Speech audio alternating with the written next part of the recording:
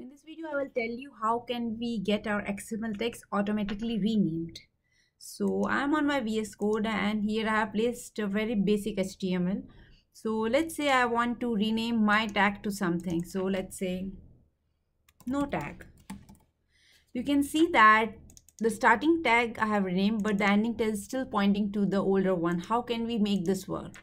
So for that, we are going to use one extension and its name is auto rename tag.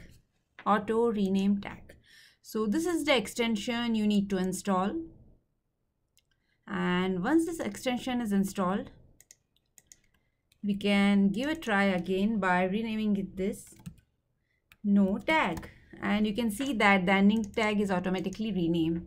So I hope you find this extension useful, and thanks for watching.